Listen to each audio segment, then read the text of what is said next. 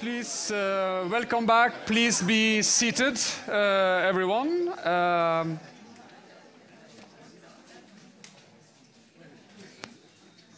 Maybe close the door back there.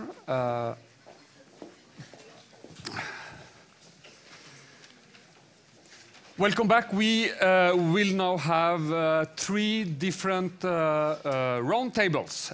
In these discussions, the aim is to measure the importance of a political vision when it comes to culture and its role in our society.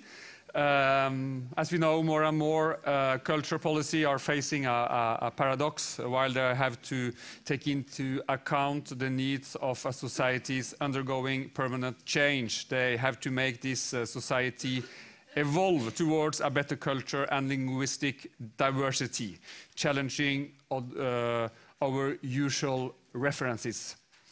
Here at this symposium, this question will be tackled through three different geographical approaches. That's the idea.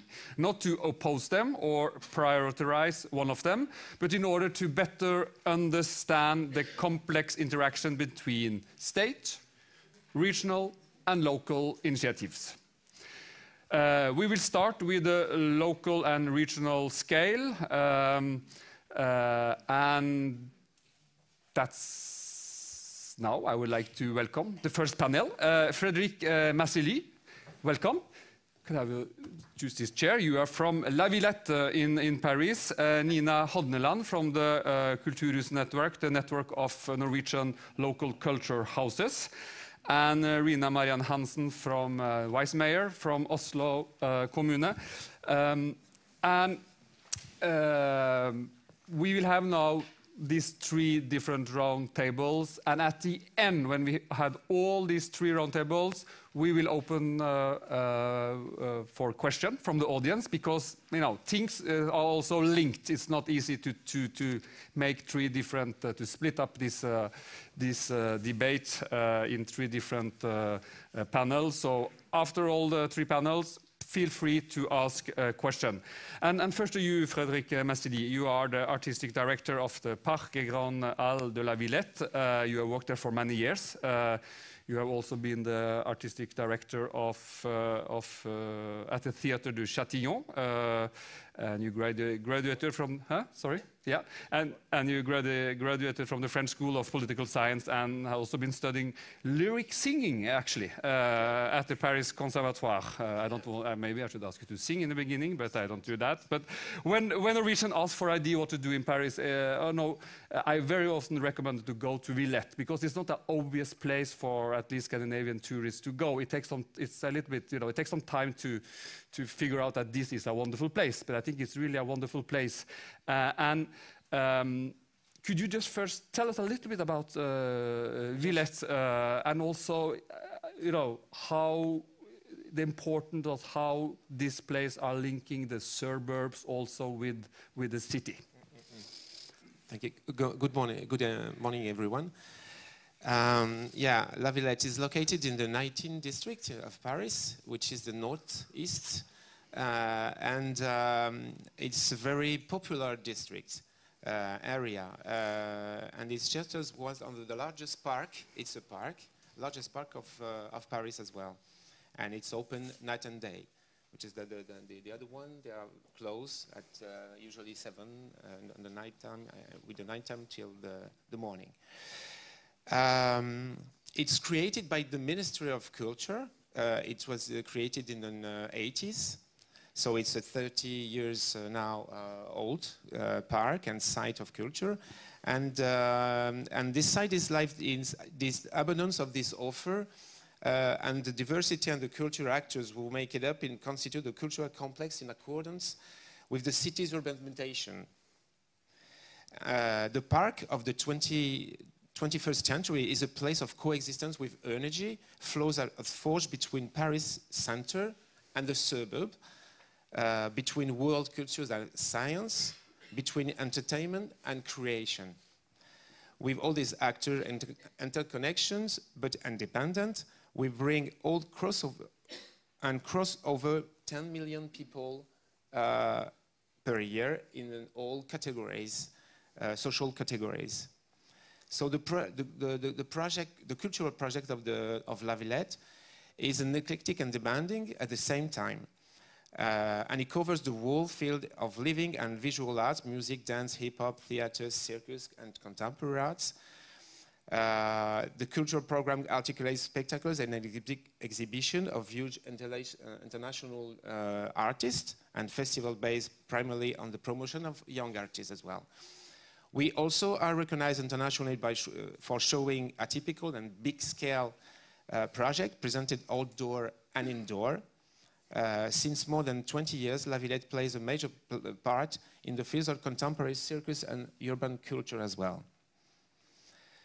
We also have a residency program to support more than 130 companies per year, French and non-French.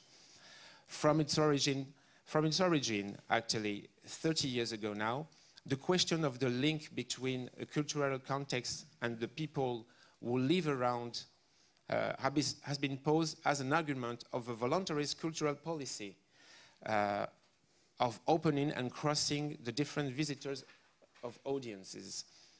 That's why you can find such different structures operating at the site, like a museum of science, 3 auditorium, classical music, a museum for all instruments, a library, 5 permanent orchestra, the National Conservatoire of Dance and Music, La Grande Halle, which is completely flexible to do any kind of show or exhibition, 2 theaters, a circus area, 6 studios for residency, 3 concert halls, a place dedicated to children, 3 gardens, and more recently, different places for makers, Fab Lab, new design, and so on. At any time, everyone can find something to do, to listen, to watch, to learn. That could be the pitch of La Villette. So, to come back to the topic of the day, how can cultural policy tackle social issues? First of all, I always thought that we should be pragmatic to be relevant. Not too much theory, but more making lots of small-scale experience in close collaboration with the artist. I will expose my thought in 4 points, if you want. Mm-hmm. What do you think? Yeah, that's okay. Yeah. Okay. So first, the first point is to believe to the strength of creation and innovation. We must pay attention to what is being invented all over the world and be able to regard it as a deep and sustainable artistic movement and to distinguish it from a simple fashion movement. I will develop this question in the workshop this afternoon because it deserves more than 1 minute. But let's say that basically, we should trust to the creativity of the artists everywhere in the world and be aware to recognize their talents when they are young and still alive. Second point, give to the artist a central role within the city as a creator and as a facilitator of encounters with new audiences.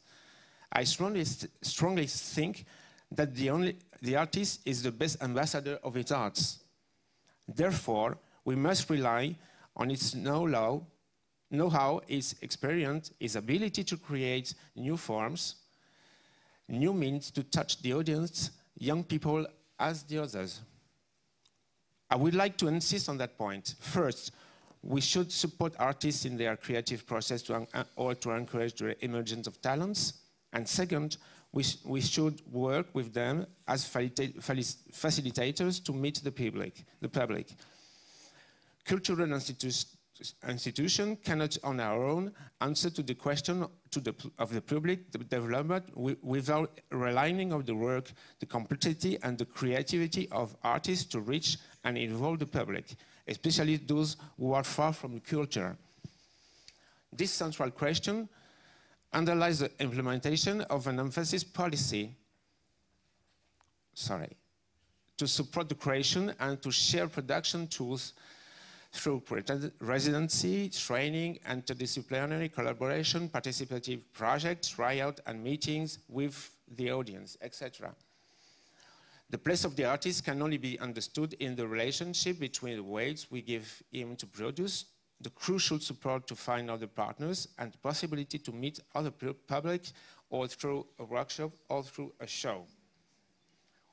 The third point, we need to take the time to make it as well as possible. So the thing is the point. A cultural project needs time to produce sustainable effects.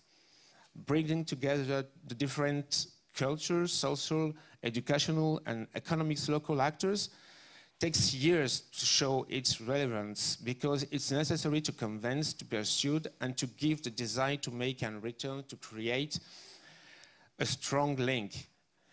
As institutional demands are often contradictory and sometimes out of the reality of a sociological environment, the policy of the media below is often unproductive in the long term. So I prefer long-term action with a true needs evaluation and with defined and achievable goals in a given time, rather than a media strategy that can blind the people without really working in depth.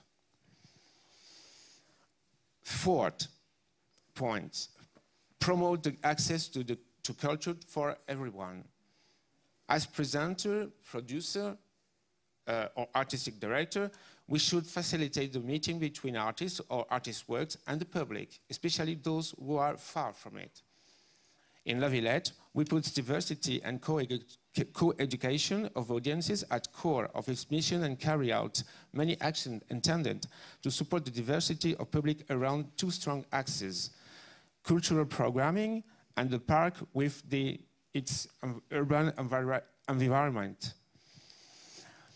The public development is declined through a path composed by discovery and personalized reception during the spectacle and exhibition, workshops or artistic practices or critical analysis, artist meetings, preparing and training of the educational relays, and the social field, but also ecological gardening, and of course, an adapted tariff policy.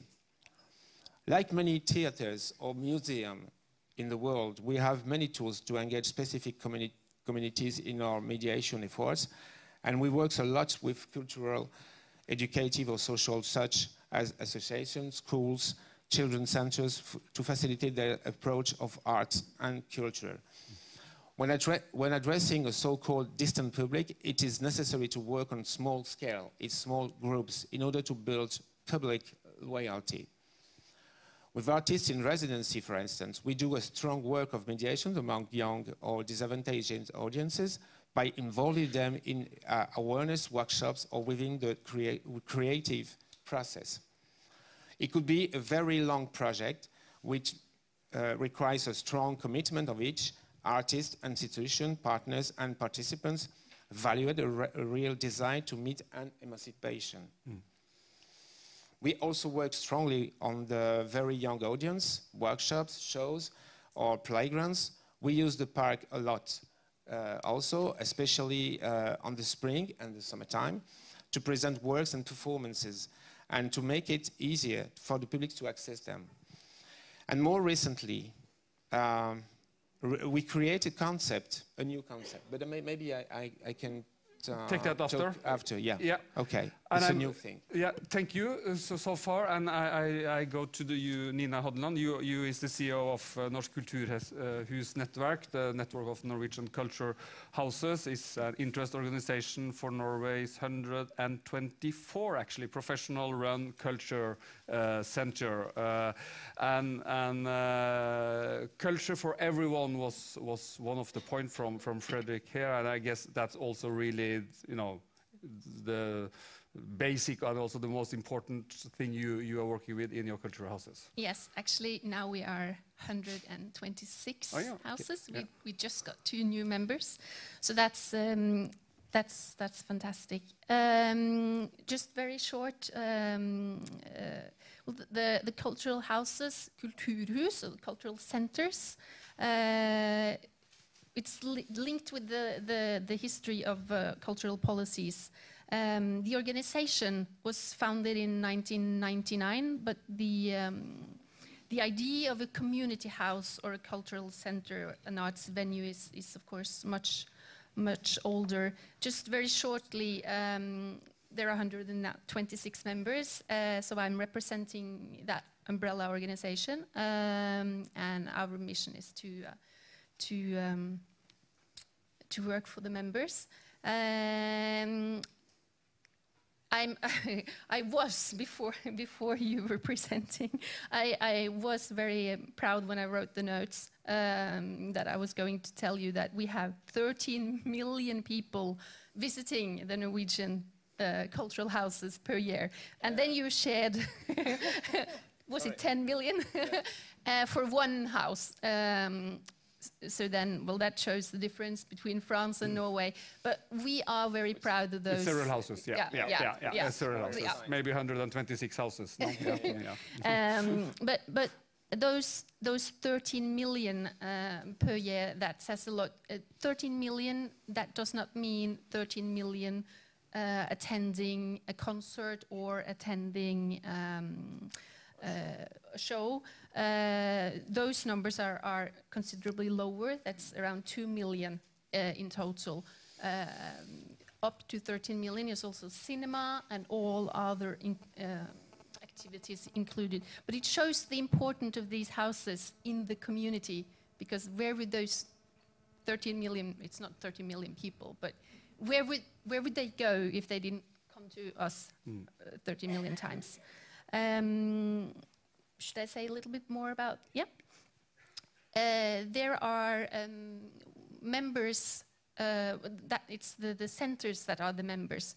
So it's 126 members from Longyearbyen to Lesja, Lillestrøm, and Lyngdal in the very south. Those of you that are familiar with those places. 126, that means that about 1/3 of all Norwegian municipalities have a cultural center, Kulturhus. So that's an important thing.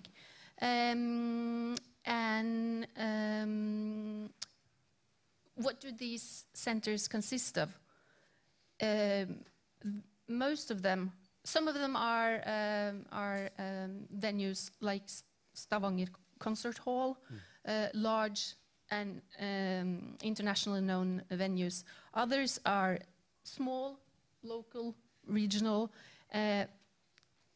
Very many of them consist of both cinema and a stage, a venue. So they are combined. Very short, from 1945 to 1975.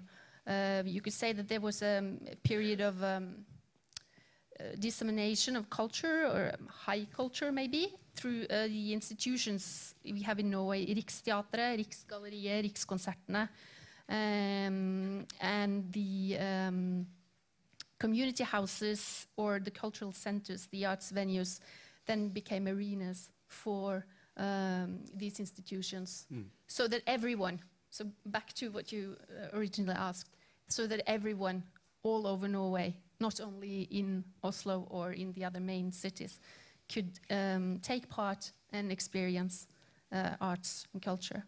And then what we call community houses, samfunnshus, yeah? That's both in the 50s, 60s and 70s, those were these venues for the local culture. And then there's a period, you could say, of decentralization after the 1975, and decentralization of the of who's in charge. And then in the 80s and 90s, there's maybe you could call it a new wave, where you see that the municipality, the economy for culture, or the funding is coming from the government is lower. On the other hand, we also, some people call it a vague of cultural houses. The venues, there have been built fantastic venues during the period of 2000 until now. So those are the buildings themselves that I'm talking about.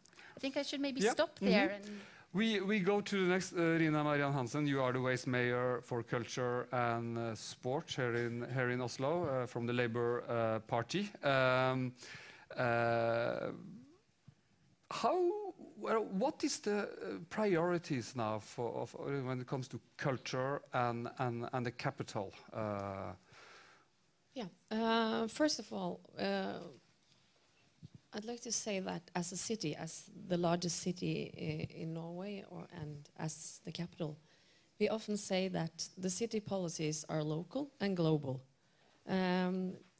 Because very often, and especially in the field that I'm responsible for, the culture field, we see that we are very close to our inhabitants and can access and assess their needs and deliver on them as public services. But we also have a lot of global connections, both in the artist community as such, but also as a city with our colleagues in other European capitals, for instance.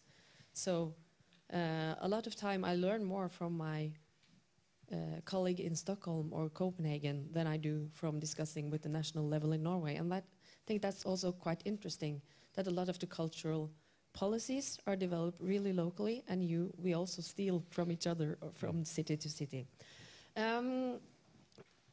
One of the most important things for me and for the new city government is to having a culture sector and art sector that's accessible for all.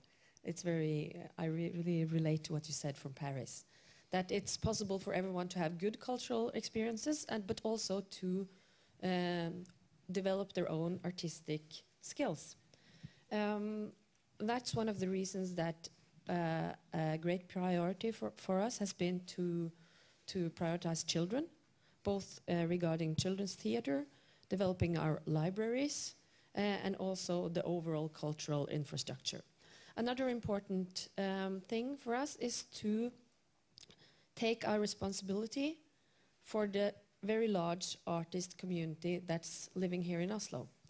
I think that we are hosting the nation's largest community of artists. I think this is quite similar, at least in the other Nordic countries, that you see that the artist communities are really strongest in the capitals, because of that's where the cultural infrastructure is, that's where the market is, that's where the audience is. So developing Norwegian culture and having a good artistic economy to be able to live from being a culture worker, an artist in Norway, you're really dependent on us, Oslo, taking a great responsibility. So the most important tools in my toolkit is, one of them is providing cultural infrastructure as such. Both reasonably priced studios, showplaces, ateliers. We have, for being such a small city, we have very large artist community, and we also experience now that we have very much international attention.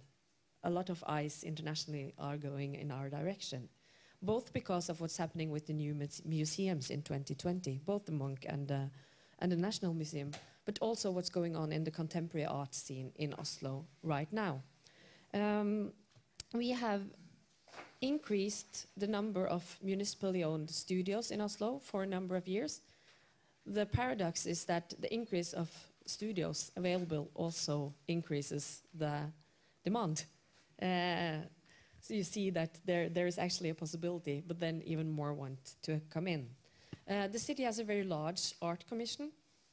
The city of Oslo puts, our art commissioning scheme puts aside 0.5% of the total city investment budget for art commissioning. Usually what municipalities do is they say 2% of each investment of each building. But we have turned it from 2% to 0.5%, and then not from the investment in buildings, but from total investment budget. Meaning that the culture sector also taps into the investment in roads and trams and water and a lot of the things that are really expensive to build. Very good for the culture. This means that the city of Oslo actually spends about 50 million Norwegian kroner, what's that, 6 million euros or something like that, annually on buying arts, different things, both in public spaces, buildings inside and out, but also in more temporary projects. And then finally, we are building also, as you know, these new houses. That's not culture houses, but a great new, large new museum for our Munch collection, and also a new, very big public library in Bjørvika. They will also give us a new opportunity to use culture in marketing the city internationally, and in also developing the attention that we already have, but also be new multi-purpose spaces, meeting sites for the inhabitants of Oslo. So, as we heard, new cultural houses are popping up all over Norway. In Oslo, it's a lot of new art, cultural venues who are both city and the state who right now are constructing. And then I go to you, Fredrik. What have you been, doing, to involve the local community in the suburbs, around so many people living there? How have you been involving them in that they also should get a kind of ownership to their kind of locally placed culture houses? Yeah. So we do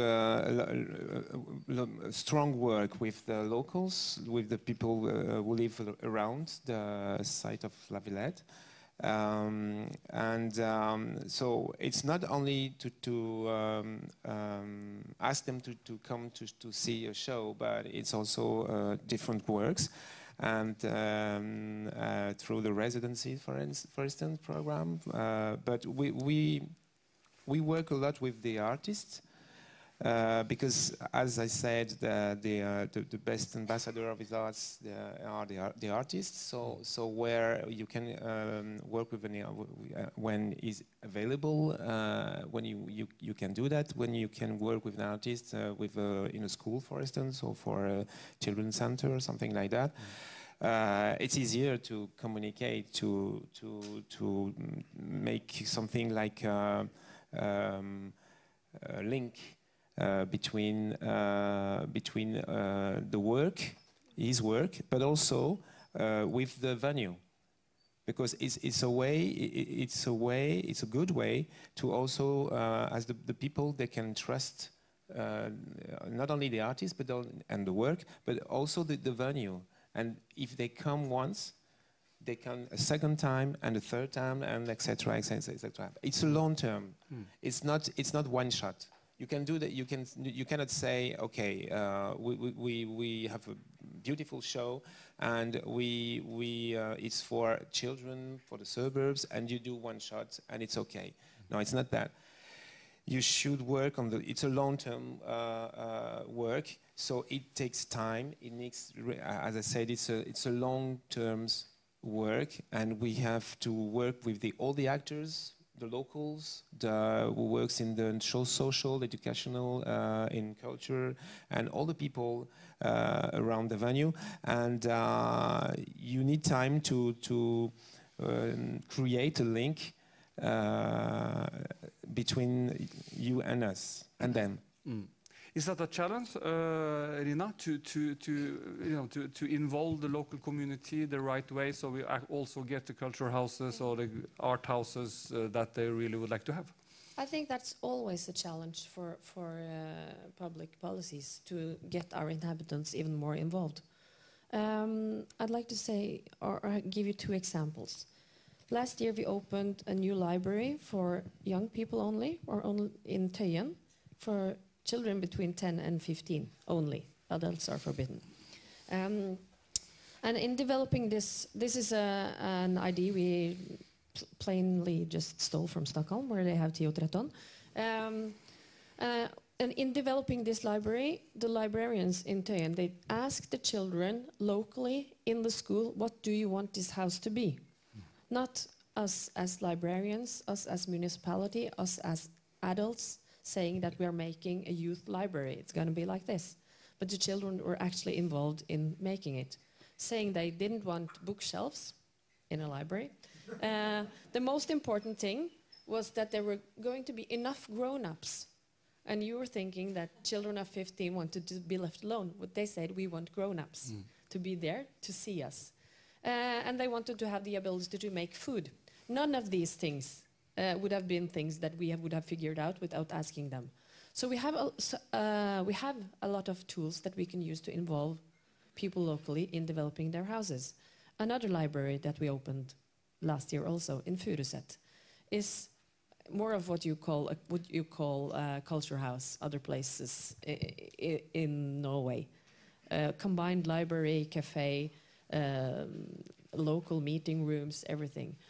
Based on the very, very local needs described by the population. So I think that we have some best practices, but I think you can always be better at involving people locally.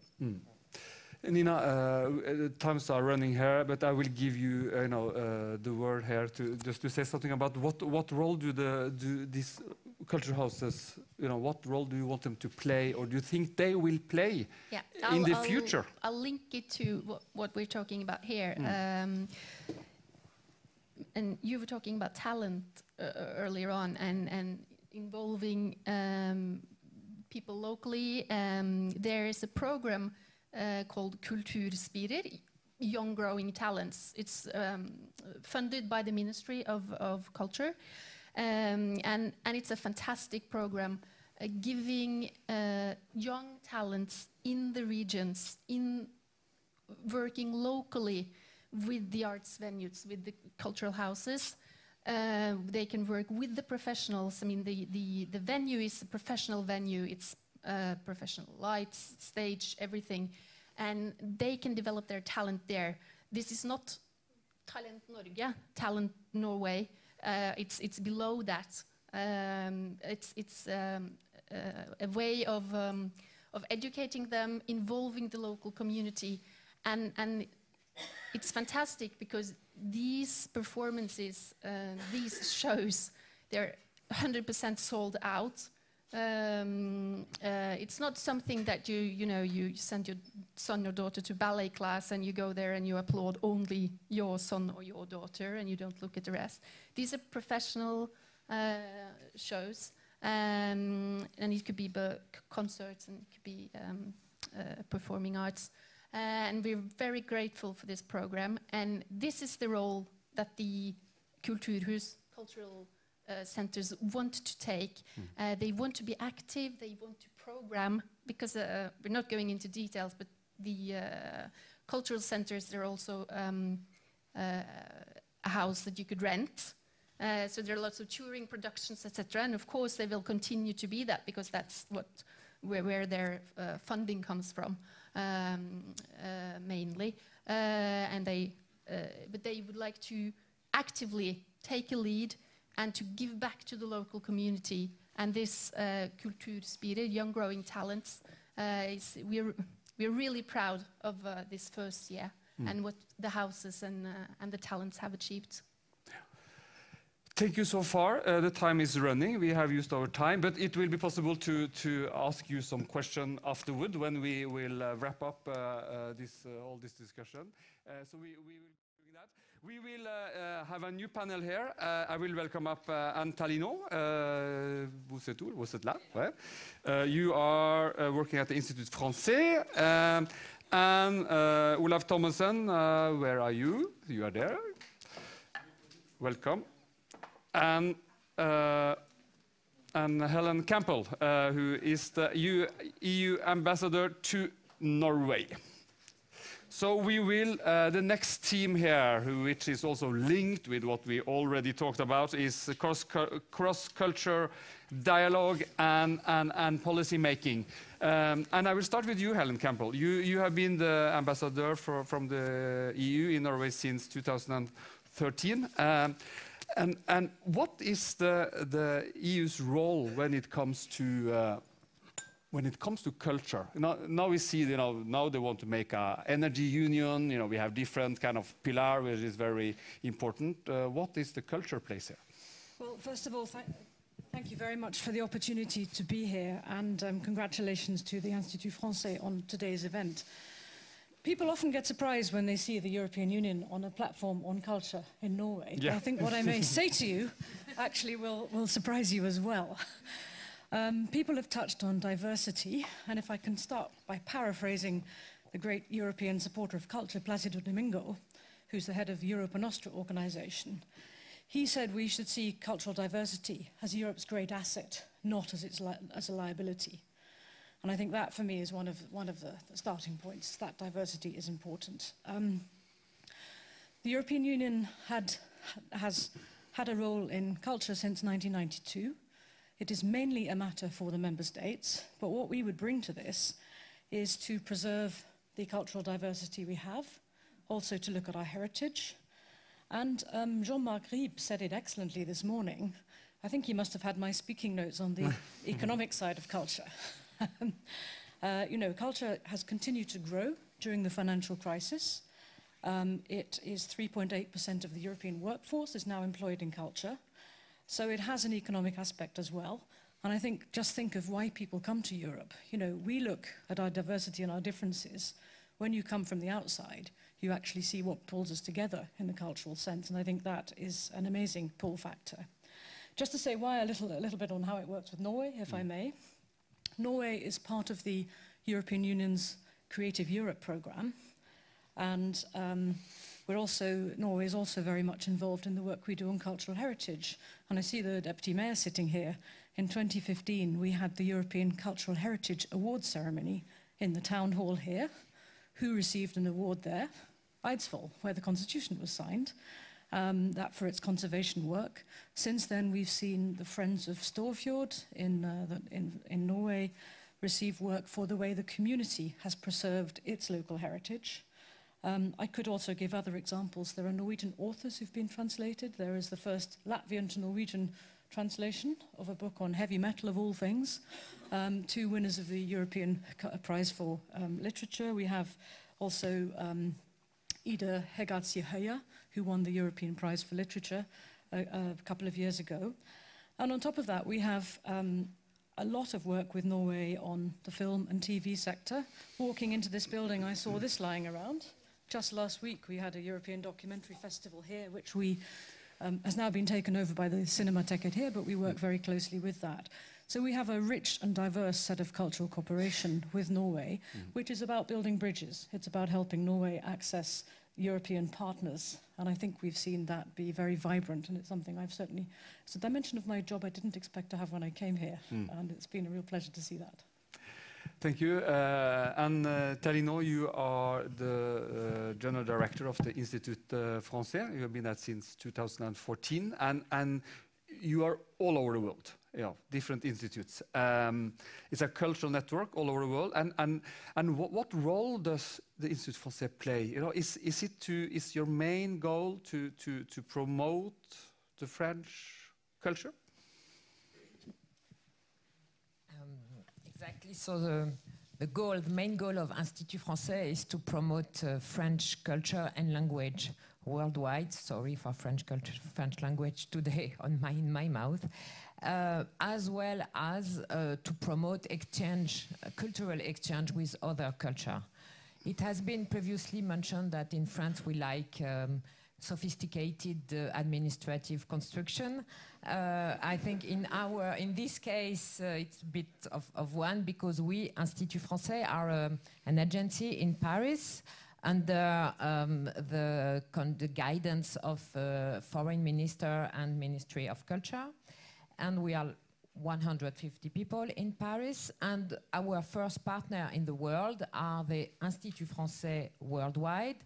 There is 97 Instituts Français, and also the network of Alliances Françaises, and there is 800 Alliances Françaises in the world. But we also work with international partners. For example, we are responsible for the special invitation to France in the Frankfurt Buchmesse, which is the most important book fair for editing worldwide, as well as we are responsible for building the French pavilion in Venedig, well, for the artist Xavier Veillon in this case. So we are, I would say, like in Paris, like a head of the head of a network, but this is not our network, because in this case, the Institut Français Norway depends from the embassy, but we really work hands to hands. And our main goal is to promote French culture worldwide. It's very important for us. Well, French culture is very well known in the world, but mostly well known for the patrimonial aspect of the French culture. So we work to try to give, underline the modern and innovative aspect of the French culture, which means, for example, to make the promotion of emerging artists or talents internationally.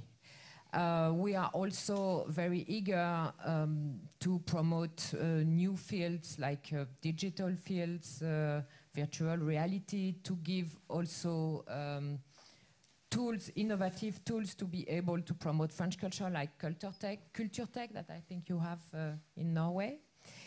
And we want to play an important role in the exchange of with culture of other countries.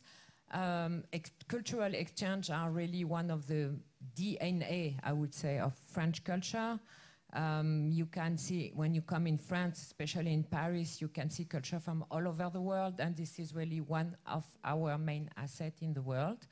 We play sometime, Institut Français, a political role, insofar when we have a cultural cross-exchange. For example, we have a cross years with Colombia this year, and Colombia is a state which is right now in a very historical moment of a very special moment of its history. And when we promote Colombian culture in the world, in Paris or in France, it says something also politically.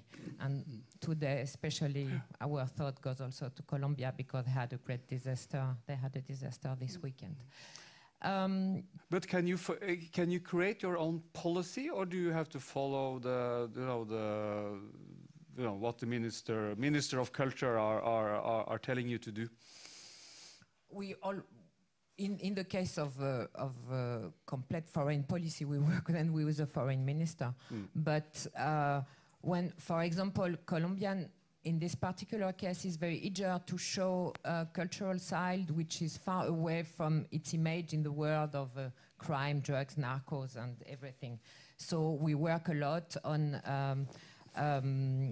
exchange with civil society, on the dialogue with the post-agreement with the Parc, with the Nobel Prize that you had with President Santos. So we tried to put this new image of Colombia on a cultural way in the light in France this year, and there's going to be, it will start in France in June. Right now it's French years in Colombia. So I would say this is a joint work between Ministry of Culture, Ministry of Foreign Minister, and Institut Français. And we also want to play a role on the European side, which is very important for us on many levels. First, because there is, internationally for culture, there is in Europe many festivals, many structures, like Théâtre du Rond-Point, La Villette, or a lot of them which are prescriptive internationally. If you want to promote books, you go to Frankfurt. Cinema, you go to Cannes, or music, you go to Glyndebourne. So we have, this is a very important territory for us, Europa. And then we have also, we develop regional programs, like we did last year in Scandinavian with music, which was very successful, and we would like to pursue, or like we are going to do this year with dance in Oriental Europa, where about 10 countries in South and East Europa, we will show more than 13 groups or solo in dance in Europa, when we're going to have a circulation and diffusion. Europe is also very important for us because we develop European program. We've been the head of a program for in cinema for developing a new European audience. And we've been working in a group with 10 other countries, and we are very proud to be in the 3rd years of developing this platform for European cinema, CINED. And also because we are working with other countries abroad. For example, we are right now developing a program of young leaders in Africa with Goethe Institut, which is we're going to be Lab Africa. Or we are also working right now in a program that we may submit to the European Commission inside Europe in destination in Kiev, which is going to be more a program with debate of ideas or promoting French expertise and influence, and bit like we had with the Night of the Ideas, La Nuit des Idées, towards civil society in Ukraine, for example. So that's all kind of different. Thank you so far. Olaf Thommessen, you are half French. You is active in the public debate, and you also been the deputy leader in the Norwegian Liberal Party some time ago. And the theme here is, you know, dialogue, cross-cultural dialogue and policy making. And you know, you're a European. From how do you see Europe, you know, develop its culture right now? Hello. Yeah, I'm probably the product of a cross-cultural merger between Norway and France. So that's probably why I'm sitting here. I was thinking about this when I saw the headline before this debate in terms of what is culture, because I mean, being half French, having studied in France and worked in France, I was expecting something of what we have seen today in terms of talking, not now actually, but earlier today, in terms of talking about culture as sort of a high institutional and high level thing. Whereas another perspective could be to look at culture as to how we actually live together in terms of any type of civilization without intercultural development is a civilization that will fail. And whether that is on a high level with the help of the municipality or international institutions, or whether that is on interhuman level, I don't know. But I think also it's important to discuss the lower levels, and on that terms I think it's important to look at how does a civilization develop and evolve with the aspects of other cultures coming in, whether it's French culture or whether it's other European culture or whether it's African culture and so on and so forth. And I think you see already in Norway that many of the more popular cultural aspects in Norway is based on non-ethnical Norwegians. Carpe Diem is one aspect, Nico and Bins, who's a big pop group in Norway. So I think one important aspect is to look at culture as a way of a civilization to work in general, and it will not evolve if it doesn't get add-ons from other cultures, whether it is, you know, European, which is very easy, French and Norwegian is quite similar, African, Indian, Asian is another thing. So and that is, I think, that is a way of looking at culture and civilization from bottom up rather than from top down. And Helen, do you think, you know, when you hear what Olaf say here, also the cross-cultural identity, will it come from inside of Europe or from the outside? I think it has to be both. I mean, I grew up just outside London, so I grew up in this very rich thing where we have just what you mentioned, all of these cultures coming together. And I think one of the things we're starting to look at in our European foreign policy now is how to bring culture into that. It was mentioned before, it's a way of tackling integration, it's a way of countering radicalization. So it has a very important role to play in time and also in integration. One thing I've really enjoyed in Norway, I didn't mention, is that we have a little town, Namsos, in northern Trøndelag, competing with Berlin and Brussels and Gateshead on a project called Singing Cities. And that is taking people from school age into culture, into music, and then giving the chance to have the European exposure and to learn from what others are doing. And that is certainly something which is not just about Norwegian culture, that's really about mixing. And I think that's extremely important to keep that diversity as part of that. And if people have, at an early age, the chance to be part of culture, they're less maybe intimidated by it, it's something they're part of, we take it from there.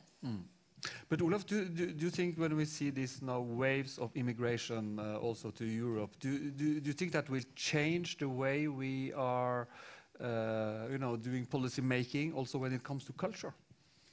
I hope so. And I don't see any waves. I think we've been talking about waves for a long time, but that's another question. Yeah, but as a small point, we talk a lot about Donald Trump and his walls, and we see that Europe is also building walls where they are not that physical. We're doing it in other ways. But yes, I certainly hope so. I think that given that we will have an evolution of the European society based on also other cultures, we will have to, within a generation or 2 or 3, we will have to accept and like that our culture will be a totally different culture only in a few generations. Our languages will be somewhat different. And I think that's a necessity. And on that basis, obviously, the electorate as well, because I mean, what is policy making? Policy making is politicians being elected to make politics, and they will be elected by people, and those people will change, and so will the politicians, and thereby will the policy making, and hopefully having sort of more of an international, global view. One will both accept and embrace that one's culture and thus the policy making will be more of a global nature rather than a very local nature. And I was a correspondent in Paris when former President Nicolas Sarkozy has this crazy idea to try to define the French identity. It was a long, complicated debate, and also the idea to create a museum of the French history was also a kind of impossible project. But how important is it to define our identity, to be able to create the good culture politic? This is a very vast question. I don't know if the idea of having a museum of French history would have been so crazy. It's been like it has given inflamming debate about it, but many of you may know the Museum of German History in Berlin, which is a very, very beautiful museum. So I don't think it's impossible to do such a museum. But to come back to your question, this question is still very actual because we've had in this electoral campaign, which you've been mentioning, it has been so far very few cultural issues, but one has been a debate between 2 candidates what the definition of French culture, what does it mean? And I say in my position, in my role, I won't take side on this issue, but the only thing that I can say is that it is our duty, our goal to make the promotion on what is actually French culture. And for example, this winter, the 2 most books which have been sold in France it was the Prix Goncourt from Leila Slimani. Leila Slimani is the 2nd generation of North African coming in France. And the second one was from Gaël Faye, and Gaël Faye comes from Africa, and this book tells the story of this country near Rwanda, and with all the background of the Rwanda is the story of his childhood. And those two books have sold hundreds of thousands in France, and there have been huge success of libraries. So at the Institut Français, we will clearly make the promotion of those books, which to us tell stories which are whole parts of French national culture. I think that's very. I think you're touching on a very interesting point, which is also very important in Norway as we speak. We have two very important speeches being given on that note. Speeches, not necessarily speeches, but at least notes or whatever you call them in English. You had the Norwegian king, who gave a very good speech in terms of what is Norwegian, and I said Norwegians are people who love men, who love women, who love both. There are people who eat goat cheese, who eat some Indian food. Now I don't remember it, but and so he talked about Norwegians and Norwegian culture as being a mix of a lot of things in a very tolerant, very open way. And that's one side of it. The other side was that the Minister of Culture is not here at the moment, unfortunately, but she put out a note on Facebook this Christmas trying to define what is Norwegian, where she sat in her Norwegian traditional folk costume and talked about Norwegian culture as being, eating goat cheese, eating this particular chocolate when we go skiing, and so on and so forth. This is very sort of hardcore Norwegian. However, all the Norwegian friends who are, they don't have necessarily the same skin color as me. They haven't been here for 5 generations, only 2.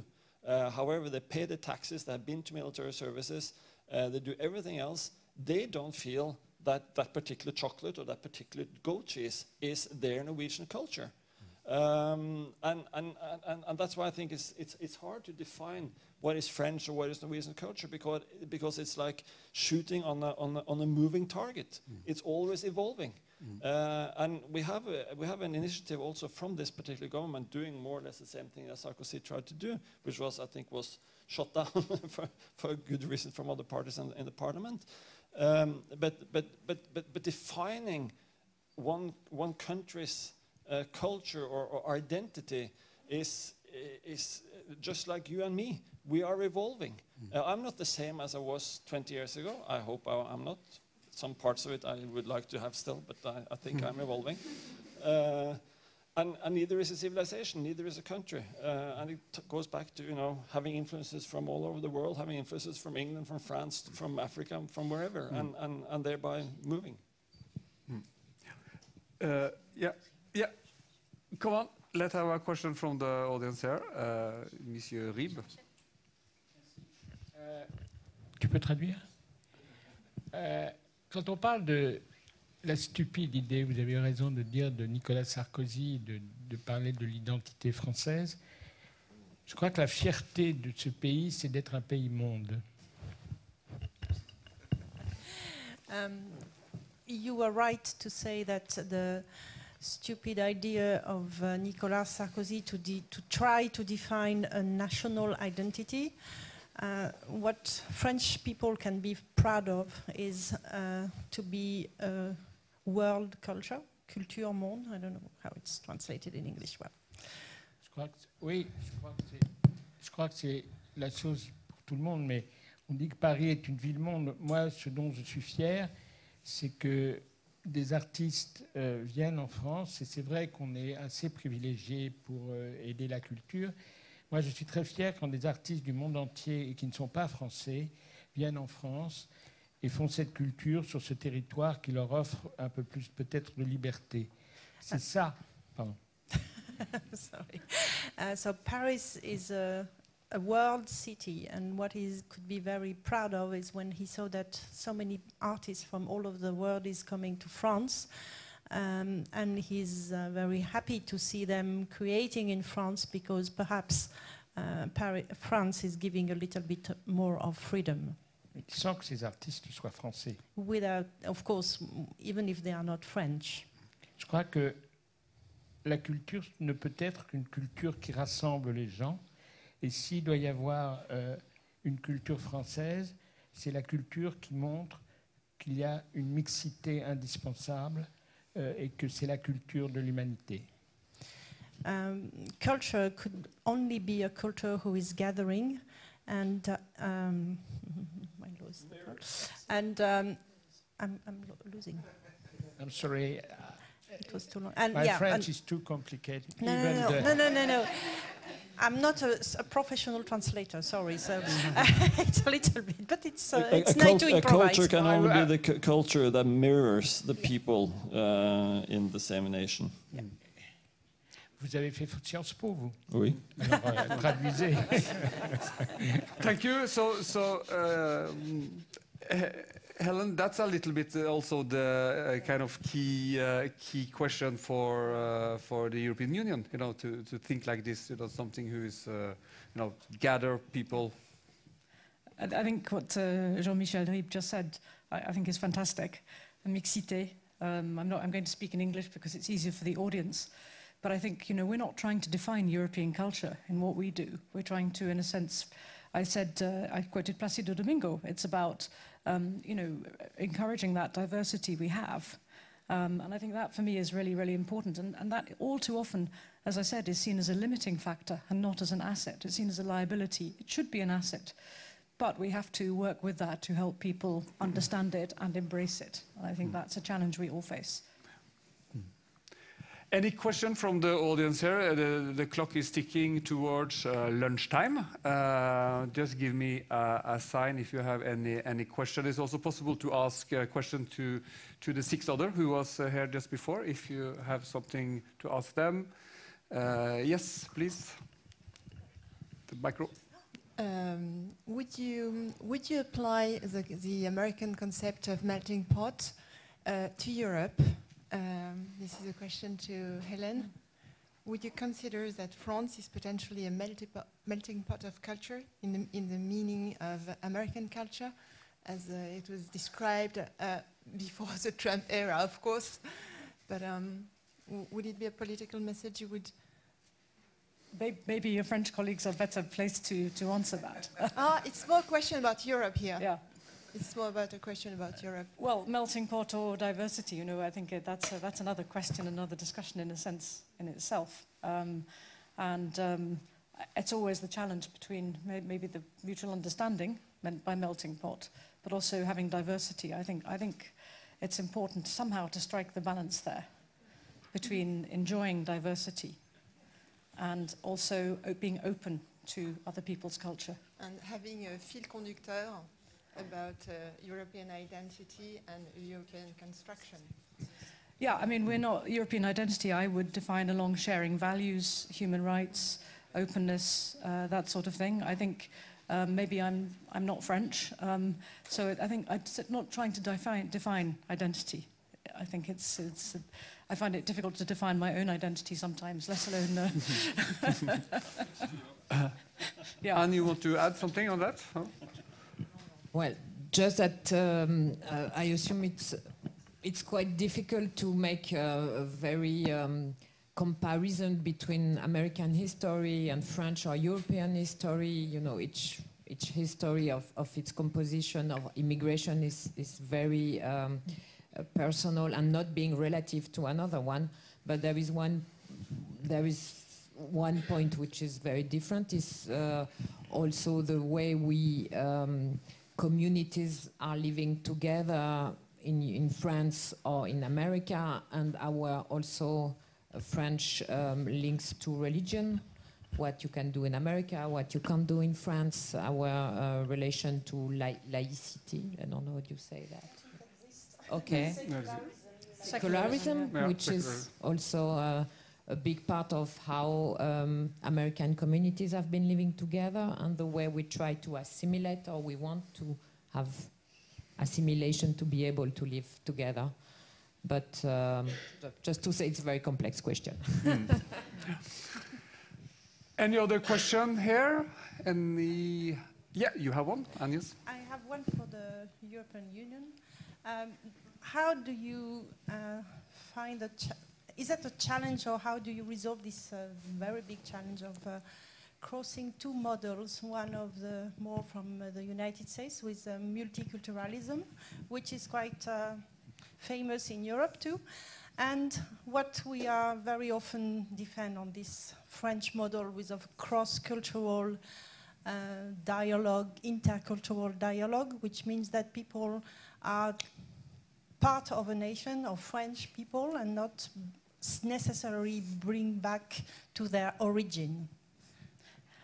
That is a question I think that's probably beyond my capacity to answer as a diplomat. I think Europe is also 20, at the moment, I'm British, it's at the moment 28 countries, soon to be 27, which have different answers to your question as well, I think.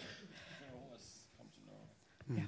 But just to say, I think it's an interesting fact that Norway has decided to be part of this European cultural activities, Creative Europe, and I can find you projects from Lofoten to the south of Norway. The mayor said it, and I think that's very vibrant, and it's very important that we use that as a way of showing Norwegian culture to Europe, but also vice versa.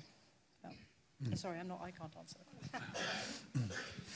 Okay, I think we are 10 minutes after the schedule. It's lunchtime. Thank you very much for joining us on this panel. And it's, as we heard, it's big question, it's complex themes, so we've just been touching it a little bit, but we will continue to discuss this during the day and tomorrow. If you go to the canteen and you say you're on the conference, you get 30% reduction on the food. Be back 1:15.